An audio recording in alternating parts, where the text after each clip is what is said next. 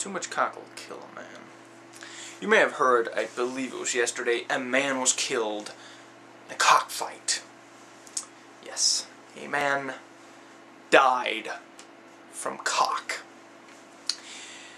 This story is inevitably going to lead some Christian fundies to try to use that as some kind of clever wordplay to say, cock kills a man, so don't be gay.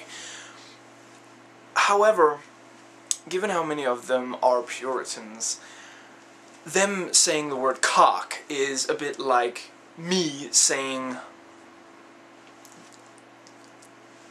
God is merciful, or you can't be moral without religion, or shit like that. So, if someone actually does say to you, cock kills, as some kind of anti-gay slur, encourage it.